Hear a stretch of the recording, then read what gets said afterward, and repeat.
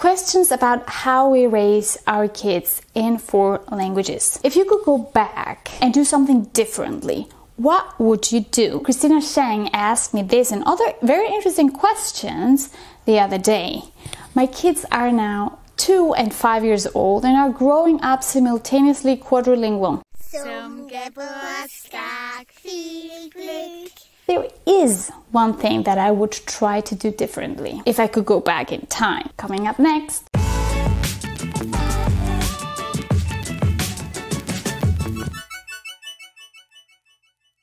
Hi everyone, it's me again. This is Multilingual Family, a vlog where I share lots of tips, know-how and useful material to raise multilingual children successfully. If you are new here, consider subscribing to this channel and joining my mailing list for more support. If you could go back and do something differently, what would you do?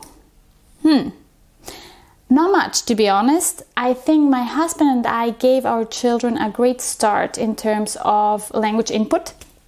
The methods that we chose to use and the strategies that we developed have worked out very well until now.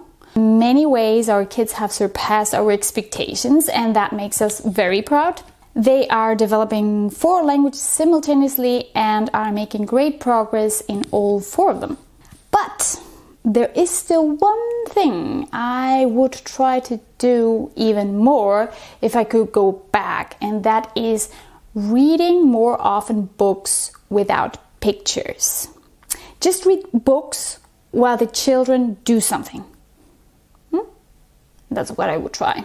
At what age, if ever, do you plan to leave German outside the house for good? Before I answer this question, if you don't know me yet, you might want to check out these videos first. Now back to the question.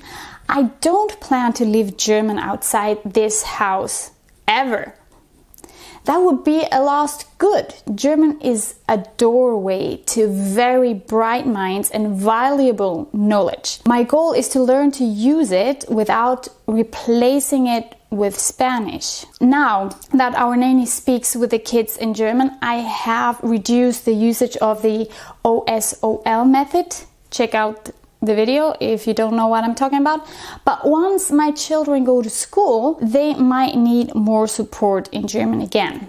So, do you plan to find Spanish or Danish speaking caretakers after a certain age? Spanish and Danish are our minority languages, and I expect German and Swiss German to become strong or even dominant once my kids go to school, since that is the majority language. If we feel at some point that we can't provide them with enough quality input in Spanish and Danish, I will make sure that we travel more often and for a longer period of time to our native countries. Immersion is a very powerful tool that can work wonders in kids that need more exposure to become confident in using a certain language. I wouldn't look for a Spanish and Danish caretaker because it's again a new person they would have to connect with. Instead, I would look for ways to make the relationship stronger between our kids and the grandparents and other family members that use those languages. When you visit your family in South America, does your father speak to your children in Swiss German or in Spanish? My father speaks with my kids in Swiss German, the same way he speaks and has spoken to my brother and me since I can remember. I think he is and has been a very good role model because through him I learned how powerful the OPOL method can be if used well. If your family moved to Denmark, would you ask your husband to speak Swiss German with your children? Or what would you do? No. My husband's native tongue is Danish. He learned a bit of German in school and improved considerably his Swiss German skills once he moved to Switzerland. He's fluent in Swiss German now, but he's still working on it, expanding his vocabulary, improving his grammar and pronunciation, and so on. His relationship with the kids is already well grounded in Danish. It would be weird to change the language at this point, I think. It's not impossible, but for sure not ideal. Besides, he would never agree to that. If we moved to Denmark at some point, we would make sure to visit Switzerland and Ecuador as often as possible and would find a caretaker, for example, a Swiss or at least a German au pair. Another option would be to put them in an immersive German school. I would make sure that they don't lose their Spanish. Switzerland is a very multilingual country. How do you think your children would react to languages differently if you lived in Ecuador? I have to admit that living in such a multilingual place as Zurich makes things easier. For my kids, it is normal to be multilingual because there are plenty of other kids that also grow up with 2, 3, 4 or more languages from all over the world. Also, as you mentioned, Switzerland is a multilingual country. The population speaks French, Swiss German, German, Italian, and or Romansh. But believe it or not, when I grew up in Ecuador, I also experienced being multilingual as very natural, a normal thing.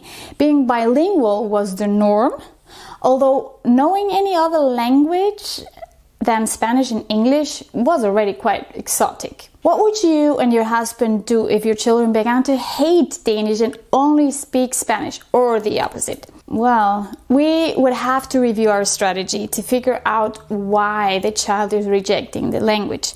Kids tend to refuse to use a language when they haven't had enough quality exposure or have had negative experiences linked to that language. I would probably look for ways to let my child have more positive experiences with the language combined with an immersive program, probably. In 20 years, how would you react if your daughter or son were raising their children monolingually? Would you fight with them? Good question. I think it's their life, therefore their choice. Kim and I do what we think is best for our kids with the resources and possibilities that we have. I'm sure our kids will choose what is best for our grandchildren when that time comes. Our job is to support whatever path they take, I guess. For now, we concentrate on being good role models, good parents. What kids experience while growing up has a deep impact on the individuals they become and ultimately on the choices they make. What do you think? Would you act differently? Tell me in the comment section. I would love to read your comments. Please hit that like button, subscribe, and book a free intake call with me if you would like me to give you a hand with your personal multilingual situation.